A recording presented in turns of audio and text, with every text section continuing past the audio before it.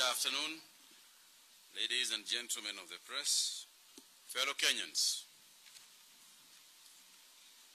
This afternoon, I have a short briefing as we seek to update Kenyans on the current status of coronavirus pandemic in the country. First and foremost, on behalf of the government, the Ministry of Health, and myself personally, I would like to send condolences to the family and friends of the late Captain Daudi Kimuyu Kibati of Kenya Airways, who is being buried this afternoon in his rural home in Kitui.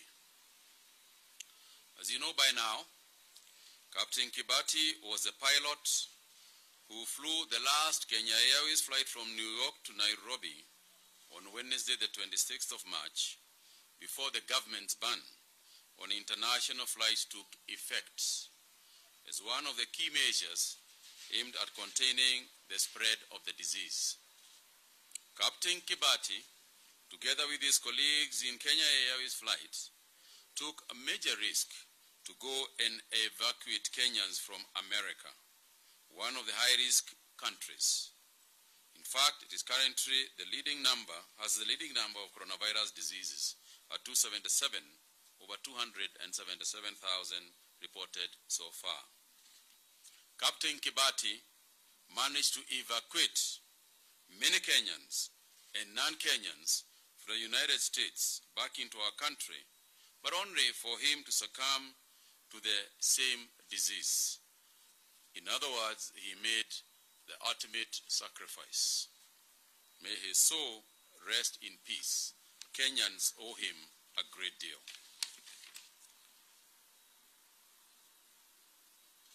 On a more positive note, as we informed you yesterday, we are now able and capable to locally manufacture personal protective equipment, PPEs, and therefore to assure all health workers that they are now secure going forward. I would also like to say that our laboratories in Kemri are also involved in serious research to find some of the, to replace some of the imports that we are making outside the country of various items required for testing. They are involved in very heavy work as we speak, and we hope soon we can come up with good news about our ability and self-sustainability in our testing operations. I also wish to inform you that the ministry has operationalized Kenyatta University Teaching Hospital. We have been talking about preparing it, but now I can confirm we have operationalized it, and we have already over 20 patients or 20 people who we have isolated for the coronavirus disease in Kenyatta University Teaching Hospital.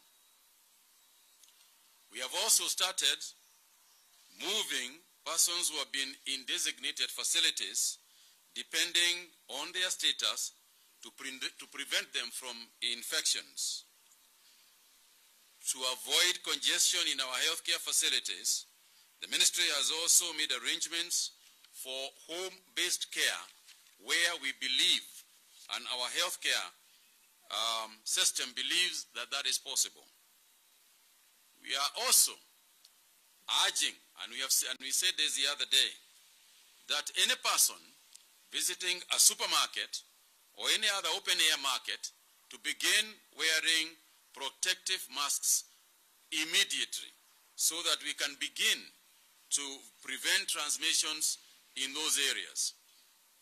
At this juncture, ladies and gentlemen, fellow Kenyans, I wish to make a special appeal today.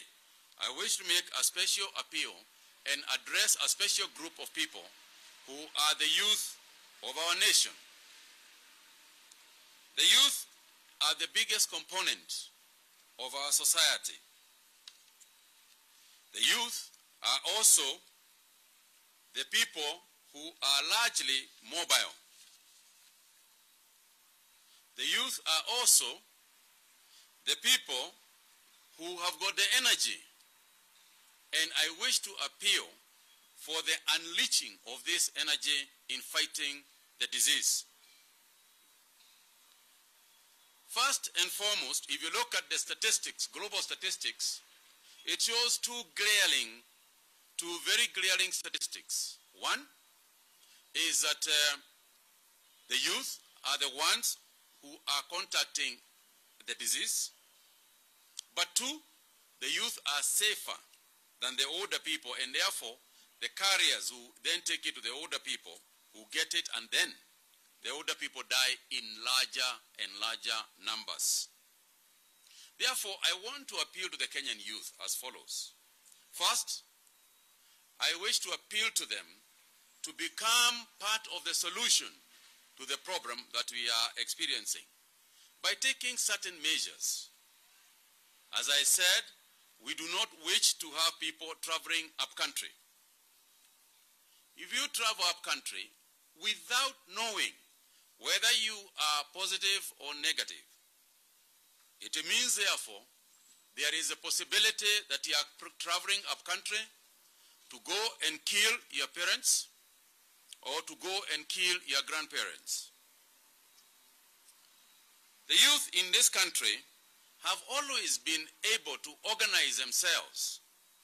They have organized themselves in matatus, in matatu structures. Indeed, they saved the matatu industry by organizing themselves into groups, into circles, and so on. The youth are the ones who brought some element of sanity in borders by organizing themselves again into groups with chairmen and committees. They use the border structure to create welfare for young families. The youth have organized themselves in tuk-tuks, organizations, and managed to run that very well. The youth are the ones who organize themselves into football, netball, and other sporting activities in densely populated areas. The youth are the ones who are running markets. Young people are the ones who run markets. They are the ones who sell vegetables and bring them to the market ladies. So, in other words, I am saying that if we organize ourselves in a similar format, if the youth take the responsibility of organizing themselves in similar format in the fight against coronavirus, they can reach a new impetus. We can create the difference between the way we are handling our things in Kenya and the way it is being handled elsewhere, by ensuring that the youth are the center of our fight against this disease. Now, we are not saying it is going to be easy. We are not even saying that there will be no challenges. And nobody claims that it is not going to be rough going forward. But I would like to imagine that, as the old adage says, when the going gets tough, the tough get going. And I would like to imagine, and I am positive, that our youth are a tough people, and we can overcome this. But this is not a journey that old people can walk alone. This is a journey that requires the energy of youth. It is the responsibility of our youth, therefore, to secure this nation. God, in his wisdom or otherwise, God in his wisdom has decided that the youth are the ones, our youth are the ones who have come into grapple with this new responsibility of a disease unknown to man. There was a generation that fought for independence. There was a generation that has been fighting for economics. But the youth of today have been caught with the responsibility of fighting against this disease. As others have done in the past, I appeal to you to really take the responsibility as seriously as the generations that were there with our forefathers. Because if we do not do this, it is also the youth that you suffer the most. It is you my sons and daughters, it is you, my younger brothers and sisters, who will face your children with no job and a collapsed economy. It is you who will face us, your parents, as you watch us get sickly, and there is nothing you will be able to do. And worse, it is you who will bury us, not in small numbers, but in very large numbers. Is that something that you would like to do? If it is not what you want to do, then the road ahead, the path ahead is clear. We have got to observe and be part of the solution to the problem. The football teams can now convert themselves into clean-up groups that clean up our streets, our mitaa. The market youth leaders can inspect and working with our security forces ensure that social distancing is being observed in markets, in supermarkets. It is our youth who can be able to patrol with our police and assisting the police to ensure that distances are being kept even as we walk, even as we get into matatus. And it is our youth who can assist even those from universities who are at home. It is those who can join our medical forces and assist as volunteers to take care of those who eventually fall unwell. And so I appeal to them in a very special way to take this responsibility in the seriousness that we must. Yani, nataka kusema, mimi nataka kuwasihi vijana na wasichana wetu tujitayarishe kulinda hii nchi yetu kutoka kwa hii virusi. Kila vizazi ama generation, kila vizazi katika maisha hii yetu tangu uhuru wetu, kila vizazi imepatiwa kazi yao na Mungu mwenyewe. Na vizazi hii ya leo imepatiwa jukumu la kupigana na hii virusi, ndio Kenya yetu tusije tukaisha. Nyinyi mnajua kujipanga, mnajipanga katika matatu, mnajipanga na uongozi ambao tumeona katika tuktuk, mipango ya tuktuk, katika masoko. Na jukumu ile imepata vijana wakati huu ni kuokoa sisi wazee na kujiokoa nyinyi wenyewe. Tusipofanya hivyo, wale ambao watakuwa na shida kubwa ni nyinyi vijana, ambao ni watoto wangu na ni watoto wetu. Ni nyinyi ambao mtaanza kuwa na shida ya kuangalia mtoto akiwa mdogo na hana chakula. Ama wewe mwenyewe una kazi, kwa sababu uchumi wetu utaathirika na kufa. Ni nyinyi vijana wetu ambao tusipofanya vile tunasema, mtaanza kuwa na wazazi kama mimi na wengineo ambao watakuwa wagonjwa. Na mzazi, wale wazee, mzee hawezi kuchunga mzee. Ni vijana wetu wataanza kutushunga sisi wenyewe.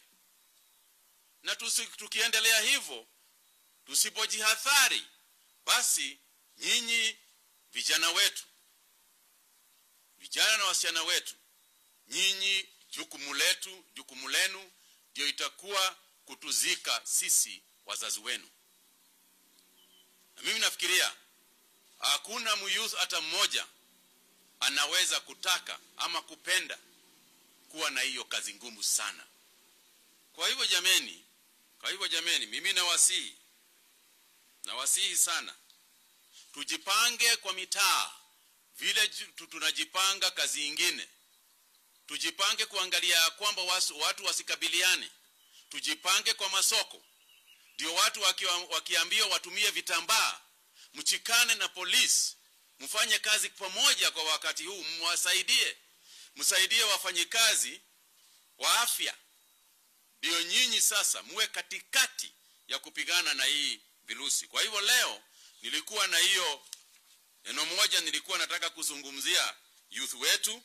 Nilikuwa nataka kuwasihi nilikuwa nataka kuwaomba nyinyi muwe katika vita hii na njia ingine, njia mpya ya kupigana na hii, kwa sababu mimi nikisikiza na nikitembea katika masoko, wale ambao hawashukui hii maneno na ngumu, naona kama ni vijana na wasichana. Chukueni hii kitu na nguvu ndio tuweze kupigana na hii epidemic ama hii virusi. Ladies and gentlemen,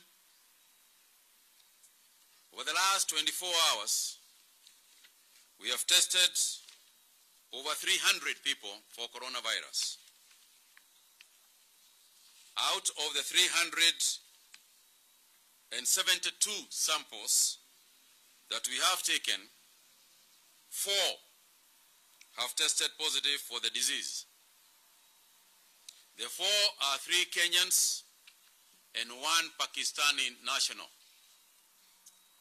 In terms of gender, we have 3 who are male and 1 who is female.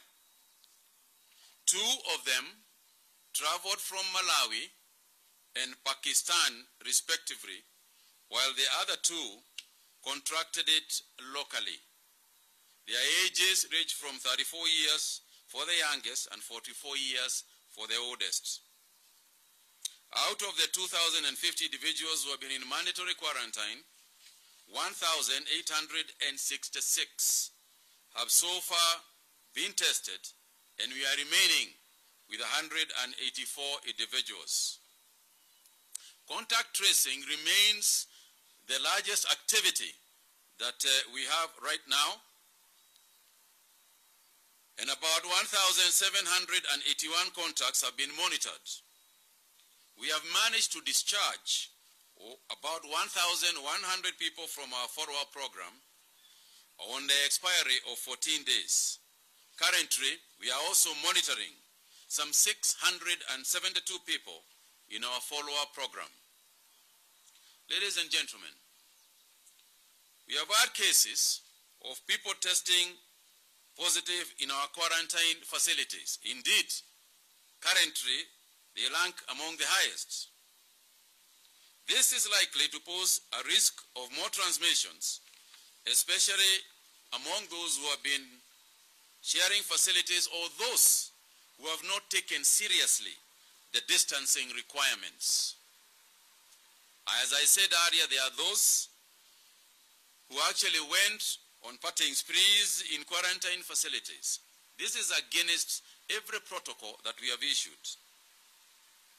But in a bid to further contain any transmission arising from those in mandatory quarantine, we have instructed our medical teams to extend quarantining those in facilities which we believe have got individuals who need another 14 days, given the fact that the contacts that they have within the quarantine facilities have tested positive. Now we appreciate that this is going to be very inconveniencing, to quite a number of people. And we apologize in advance. But to secure Kenyans, it is an activity or a position that we have regrettably had to take. What I would like to appeal, even to those whose quarantine period has been extended, and it is not all those who are quarantined. It is only in those areas where our medical personnel feel that it is necessary because of the contacting that has been going on in those facilities and the discovery of positive cases in the same. So what I would like to appeal is that those in quarantine facilities, please understand, the whole concept of quarantining you is so that you can stay away, keeping your social distance, reducing contacts as much as possible, so that whatever status you have remains yours alone. The reason why those people are quarantined is because we suspect that some could be positive because of their travel. Consequently, we urge you, those of you who are in quarantine facilities, we urge you that you do exactly that, quarantine yourself. Finally, I also want to talk to the issue of gatherings. Gatherings, for some odd reason, there is a relaxed atmosphere about people who are gathering in groups. And I want to once again stress that there is a government directive in accordance with the Public Health Act that we should not gather anywhere. We were even hearing rumors about a group of over 6,000 people who wanted to gather somewhere in this town for some odd reason. And I would like to say that such a gathering will not take place. So let's be reasonable. I appeal to Kenyans to adhere to the rules so that enforcement becomes unnecessary. We are thankful to those who continue to obey the guidelines that have been given, the guidelines regarding curfew, the guidelines regarding social distancing, the guidelines regarding hygiene measures of washing your hands. We are grateful that you are doing that, and you like to urge that you continue to do so. And you like those who are not, you like to appeal to you to desist from any defiance of the rules that are made so that we can save Kenyans. Thank you very much, ladies and gentlemen.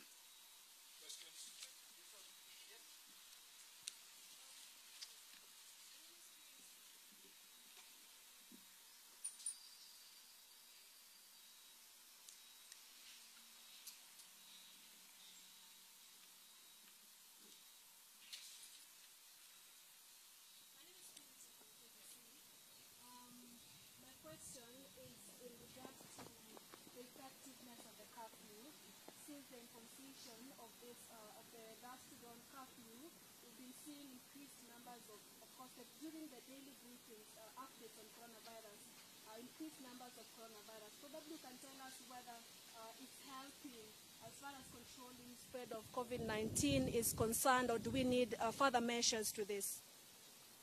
Okay. First of all, we are lucky, in a sense, Purity, that the numbers are not increasing at an increasing rate. At least today's numbers, as you saw, were actually less than. In this week, I think this is the lowest number, in spite of the fact that we have increased testing. So we believe that the measures that we are taking are having effect.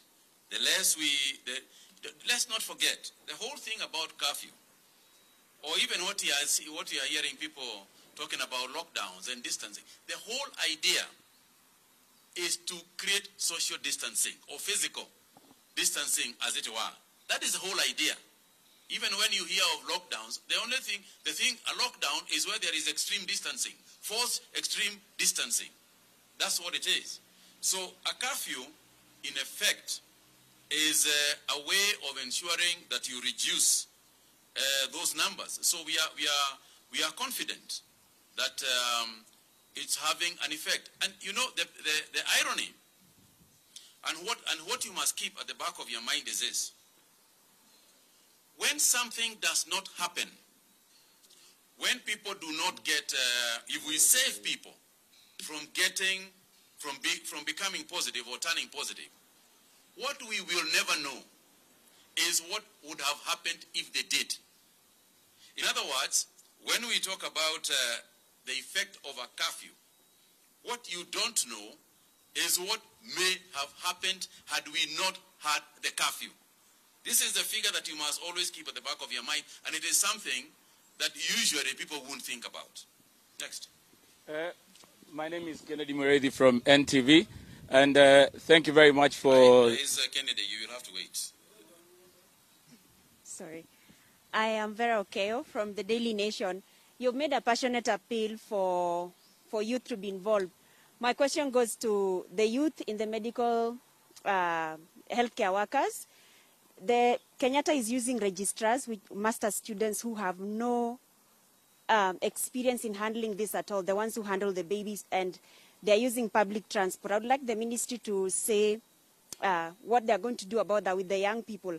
And then also the list that you said, the 5,000 people you're going to employ, we have not seen any medical person in that list. So how are we going to fight this if doctors are left out and they're not looked after? Asante sana, okay. First, I think there is, let me correct you. Let me first start by correcting you. That even if, I think indeed it was in yesterday's paper, that they advertise the various categories of medical personnel, clerical officers, not clerical, the clinical officers, nurse grade this, and so on and so forth. That's number one. So it has already started. This has already started. And in fact, what we have said is that the county service boards are the ones who are going to appoint those people even at the county levels. And we have the hiring of the doctors and nurses at the various hospitals has already started. In fact, I think KU has already hired over 100 of them. And it is going on even as we speak. The second thing is this: do not underestimate the ability of our people. Do not underestimate the ability of even our third and fourth year students, A, to take care of themselves, to fight for themselves, and to ensure that they are not exposed. Because, we talk about these things as if, we are talking about some helpless people, who are unable to speak for themselves. They are very able to speak for themselves, and they are the first ones on the line. And I can tell you that we are also involving them in ensuring that the protective gear that I spoke about is for them. This protective gear, we are saying, we do not pass anything until the doctors themselves, have agreed and accepted that this is a good quality gear. So in terms of taking care of them, we can do better. Nobody has said that we are doing, we are operating in ultimate goodness. We can do better, and we are striving to do better. I know that the Ministry of Public, the Public Service Commission, is working at seeing how we can improve their welfare, even as they continue to be our front line soldiers. My ministry is looking at how to secure them from any infections. So they are at the top of our minds. The Acting Director General here is the chair of a team that is working on nothing else except the protection and the welfare of our medical workers. And I want to thank them and continue to thank them. Thank you very much. My name is Kennedy Muredi from NTV. One of the things that I would like a clarification from you, Bwana CS, is the question of those in quarantine and the extension of days. One of the things that you have alluded to is that there is a probability that they brought this on themselves by the spree of partying. But then there's the other question that is coming from those who are in quarantine, where they're even saying that there is no social distancing in the way that they are put in on this, in these rooms. Then there's the question of calling on the youth to take the steps of making sure that we fight this. I am a youth and I'm going to heed to this call. But then again, there is the cases that we've even seen in Kisumu, where this youth, some of them are even beating up the boda people. Some of them might even take your call in the form of forming vigilantes. How are we going to make sure that we arrest this? There's the question of those in the medical... Thank you. Hey, Muredi, you are giving a speech now. Thank you. It's just questions. Thank you very much. Thank you very much, my friend. Let me just say this. First and foremost, our appeal to the youth is not one that calls for vigilante groups. It is one that calls for cooperating and working through our security agencies, working with and through the security agencies to ensure that they themselves are on the front line of good behavior. That is the first one. So it is no call, and even Kisumu indeed, there are some people who are misbehaving that has nothing to do with our call. And that has nothing to do with anything else. That is basically lawlessness. And that is not what we are calling for. As for the quarantining situation, you know, we started off by saying that it's a personal responsibility. There is a personal responsibility to each and every person to ensure, you know, we cannot police distancing. It is very difficult for a person to be followed, each person to be followed all the time, to see what distance that they are keeping from the other one. It's a personal responsibility. And therefore, you can only take responsibility for yourself. And I would like to appeal here, please, don't wait until you get positive, and then you start blaming government because you have turned positive. While we have been singing, appealing, begging that people keep social distancing. Last one. My question is, with the KU facility now being turned into a sort of isolation and treatment center for corona, what happens to the other the patients that were being held there and have pre-existing conditions? And lastly, what is the status of the distribution of the masks to border operators and even the PSV operators? Okay, there are two questions. Thank you, Mutahi. What I said was, number one, is that we have operationalized KU. KU is a huge facility. Those who are there and those who have been hospitalized there before are not affected by this at all. So they will continue there. What we are not going to do is that we are not going to admit new cases of a regular nature in KU. And on the issue of distribution, there are many sources of the masks. What I said was the ones we have, we are going to distribute to the through the county governments, through the CECs, responsible for health, which then they will pass them on to the chairman of the various organizations, the matatus, the borders, and so on. But we are not saying that people should be sitting around waiting, you know, for masks to come to them. Wananchis now have been given freedom, you know, to make them. And we have said these things should be made as cheaply as possible. As you have seen, people are even producing their own for a shilling, and so on and so forth, provided they are following the laid guidelines. So going forward, we'll expect, for example, that when the supermarkets are giving masks as people enter, and the experience we have seen over the last couple of days is that people are not even waiting to be given these masks. They are acquiring them for themselves because it is your own safety. It is not the government's safety. It is your own safety. So we will distribute as many as we can. We are continuing to do so. Fortunately for us, we don't have to import them anymore. We are making them locally now. You know, just as I said, just one institution in Kitui is manufacturing 25,000 of them per day.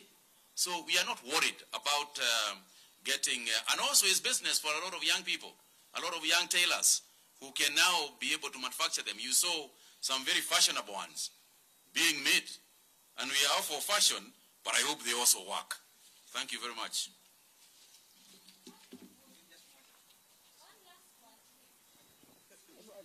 You know this last one is what causes... This is the last one. Okay, my name is Gloria Milimu from K24 TV. Yes, my Gloria. question is, who will cater for the extended quarantine, the cost, in terms of cost, and then from the daily briefings, I've also noticed that the number of men who are being infected with COVID-19 surpasses that of women. Is there an explanation for this discrepancy? Okay, I will leave the gender explanation to the authority who knows it because I don't know. But on the issue of the quarantine, we have made it very clear that you are quarantined at your own cost. We as a government are going to help, and we have committed ourselves to helping because we must. And we are also a responsible government. And we have said that we will do that. But perhaps that will be done more on a case-to-case basis. Some people can afford it. Some people can quarantine themselves in very expensive hotels. Others can't. So for us, is to take care of the least able. Thank you.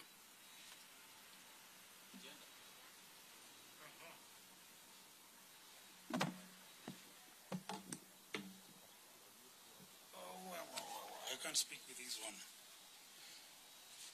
Thank you. The question of agenda, if you look at statistics, starting from China, where the problem began, to Italy, Spain, United States of America, Germany, all over. Apparently, this virus has a predilection for men compared to women. Even if you look at the number of people in our quarantine facilities, it is more men, 57%, and 43% female.